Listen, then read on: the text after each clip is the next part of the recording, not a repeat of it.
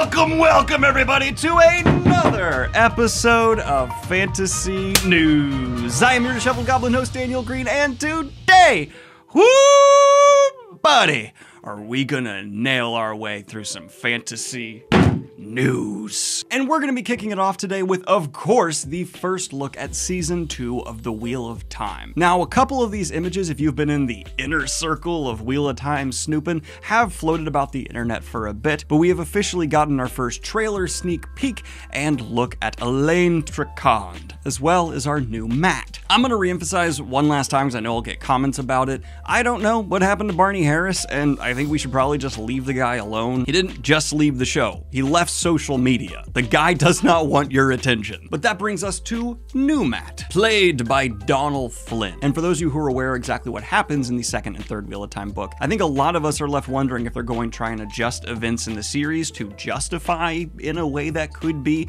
a change in Matt's look. That wouldn't exactly be in the book, but the book provides an avenue to justify it. Or if they're just gonna be like, new Matt, like they did with Rhodey in MCU. And as for the Elaine first look, I like it quite a bit. Now for the Moraine interview with Rosamund Pike interviewing Moraine that was included in this article is actually kind of cute, though be aware it does have spoilers for the end of Season 1 with a significant book change. I like that she's wearing her blue Aja armor more style, and they also did pay good attention to that in the show. I've criticized the show ad nauseum, but the costume design in terms of realizing the Ajas especially, on point. My impression for the images we got outside of the ones they highlighted in this article for Season 2 are some of them look pretty good, but then there's also shots with like people around a table that looked a bit goofy and Renaissance fairy to me. So I'll withhold my judgment, of course, until I actually see the season, but yeah, I still have hope that my favorite fantasy series of all time could get a Season 2 that's better than Season 1. And somehow that statement is going to make someone mad at me. I think the safest bet we can say though is visually it will be more solid because Season 2 didn't get boned by a global pandemic like Season 1 did. Though I have no idea what they've done with the budget of the show since Season 1, so who knows? But we are going to sweep on away from the Wheel of Time news and go ahead and talk about Shadow Speaker, the latest release from Okorafor, the first book in the Desert Magician's duology. Shadow Speaker, drawn by Greg Ruth, will be released September 26 of 2023. Deep mysticism, a new type of desert, spontaneous forests, polyandry, fast cars, the power of Gerwol. This novel has many lives. And in terms of African futurism, that's actually a genre I'm ashamedly very underread in, so if you have any recommendations, leave them in the comments down below. And thank you, Neocore4, for actually shouting out your cover artist in the tweet.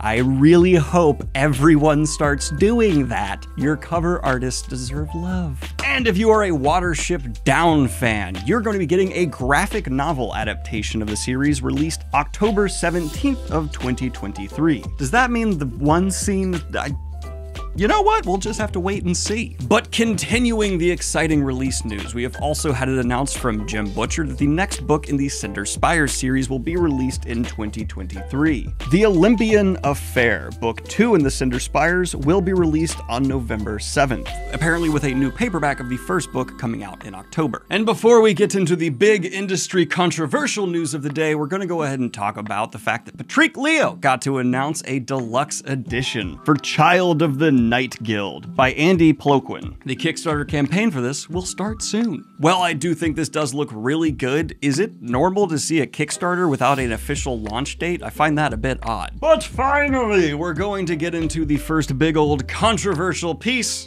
of news today, and that is going to be the lawsuit leveled against Amazon and the Tolkien estate for $250 million, alleging that they stole from a book titled Fellowship of the King, written by an author whose name I'm not going to bother putting in this because this just reeks of a desperate cash grab or attention grab for me, but let's go ahead and dig into the details. Now, leading up to this lawsuit, apparently the author of Fellowship of the King repeatedly tried to get their book in the hands of someone affiliated with the Tolkien estate. This was after apparently having a lawyer reach out to the estate to get them to collaborate with him and just, you know, a pattern of behavior that absolutely makes me want to get on this author's side. Totally unrelated to what we were just talking about, but if you were planning a fraudulent lawsuit against one of the biggest companies and, you know, franchises in the world, where you quickly registered your new book that was inspired by Tolkien right after the announcement of the Rings of Power show,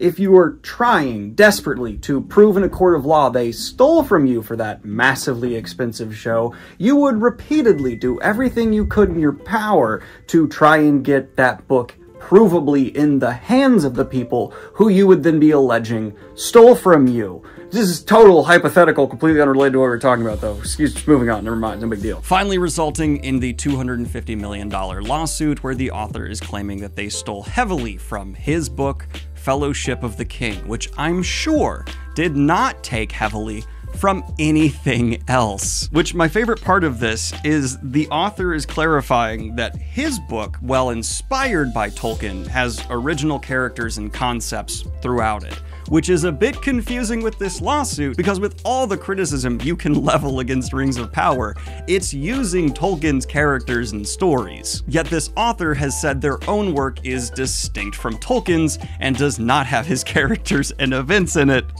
So which is it, my guy? Now, there is a claim that goes so far here that apparently Rings of Power directly took language from their book, which does seem damning until you realize that there are so many lines of dialogue that go throughout pretty much every single show. Having someone say like, oh, you took a specific line, doesn't really mean that much when there's so much language in fantasy books that lines up with each other. And the big final bow on top is a claim that Rings of Power took from their book cover, which, let's get into my reaction to that claim. All right, let's look into the cover. You know, he said they pulled directly from his cover, right? So, oh, Jesus. Let's see the Fellowship of the King cover. What do we got?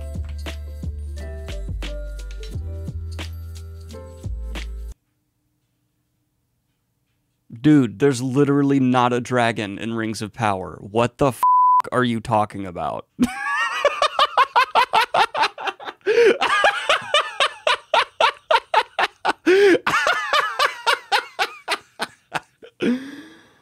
Oh my god. That's a big old nopesy-dopesy, my friend. So, I'm smelling some bullshit. So maybe I did a little bit of digging into the publisher of the Fellowship of the King, Fractal Books, and I found their website, which, to their credit, has several books listed. Good job as a publisher, except only one of them is actually out. That would be the Fellowship of the King. Another has a pre-order, which great for you, except what happens when you click buy now, you can't buy it, because that's not out yet. And there's also some additional things where if I go to your About page, whose art is that? Did you license that art? Where'd you get that from? I'm just asking questions. I just really like the art, so I'd love to know the artist you paid to use that, right? You paid to use that, right? This strikes me as very similar to a lawsuit that Disney had to deal with not too long ago, where after they announced the intention and premise of an upcoming movie, someone very quickly put out a children's book that matched that premise so that once the movie was done, they could claim copyright violation. And a lot of the dates in this situation, to me, allegedly, are very similar. I am eager, almost joyful when I get to criticize Amazon, but here, this just seems like someone very desperate for attention and or money. But moving on into more positive Lord of the Rings news, if you still have positive feelings towards Wizards of the Coast and D&D, but we are in fact getting a Lord of the Rings skinning of the 5th edition of D&D. Yes, there is already a Middle-earth RPG out there, but if you are a diehard 5e fan, this means you get that Lord of the Rings skinning within your own comfy, cozy system. Importantly though, though, this isn't Wizards of the Coast that will be publishing this system, and instead it is going to be Free League Publishing. And my favorite part of all of this, because of the backlash Wizards of the Coast faced with their update to the OGL coverage here, if you want to see what that was all about, Free League Publishing isn't going to have to pay them a dime for this new edition of 5e within the Lord of the Rings Middle-earth setting. Now, just to clear up some confusion I have seen around this, Free League has put out Lord of the Rings RPG books before, but this is the first one that's going to be 5e, so if you would like to finally read the word hobbits and not halflings in official 5e settings, you will be able to do so. But now the story that's going to get me the clicks of vampire fans, and that is going to be that, yes, Twilight is getting readapted, baby, into a TV series. Over at Lionsgate Television, far too early to say anything more beyond that, but I am so excited for this. No, I'm not the biggest Twilight fan, but I like content that's weird and I can comment on. And if there is one series that is strange, it's the series that involves an adult werewolf imprinting in a very romantic way on a baby born from a 16-year-old currently in a relationship with a 100-year-old. I got a lot to say about that. And in the next adaptation news, Sirens of the City has been ordered to be adapted over at Boom Studios. This is a long-running urban fantasy series that uses the fantastical to comment on real-world issues like bodily autonomy. And if there is a case to be made for adaptations no matter what being good because they get people interested in the series to pick it up, this is a textbook example of that for me, because after reading the description, this one got thrown high into my TBR. I just love urban fantasy, and I really like when the fantastical genre is used to commentate on real-world things in interesting ways, so super down. And do you like your audio graphic? Well, if you do, you should be excited to hear that Magic Bites has officially been adapted and released over at Graphic Audio. I still get asked every time I talk about graphic audio, what is graphic audio? Typically, it means a whole cast of actors bringing the story to life with added in music and sound effects to essentially make a movie without visuals. It's not my favorite unless it's done in a more held back way, but I totally understand the appeal, and this seems to be a rapidly rising popular area for audiobooks. That's enough! That's enough! Back, I say! For all the fun pop stories, and let's get into one of the more serious industry pieces of news, because it seems like another writer's strike is potentially on the table, with well over 95% of writers agreeing to a strike in a recent vote if their demands are not met. Obviously, I'm on the side of the writers here. Writing, big surprise, vital part of storytelling, and while so many actors and directors get so much of the glory, often writers are underpaid for their work and certainly not appreciated within the industry. But I'm happy to say my gut instinct is they are likely to get most, if not all, of their demands, because since the last writer's strike in Hollywood, it's only become clearer how detrimental that was to so many projects ongoing during that time. More so than ever, writers have leverage, and it's even stated with their intent in this vote, it's just to hammer home just how much leverage they have. They can cause another strike if they wanted to. The argument really just boils down to me of like value proposition, right? If the writers leave, things go to hell. So if they are saying we need to be paid more, you kind of have to meet their demands just as much as you do with actors. I think they are an equally important part of the puzzle, and with a lot of the focus of the talk here being focused on streaming, it makes sense that in recent years, with so much of the industry shifting and rights and payments that are now tied into streaming becoming more and more valuable, yeah, the Writers Guild needs to sit down and renegotiate. Then there was also an article that dropped that made me go, no. Self-published authors earn more than traditionally published counterparts, according to Ali Report. And this was not a very well researched or put together piece, because yes, if you look at this data in a very specific way, you can say on price point, on average, with how much an individual book sale benefits the author, some indie authors absolutely do make more than their trad published counterparts. But they are not likely to actually reach those numbers by any means, and the data pool this article pulled from was just 2,000 respondents, which is not enough. But let me just make this clear. If you're a traditionally published author, no, you're not going to be making as much as Sanderson, but you'll probably have something pushing your books behind them.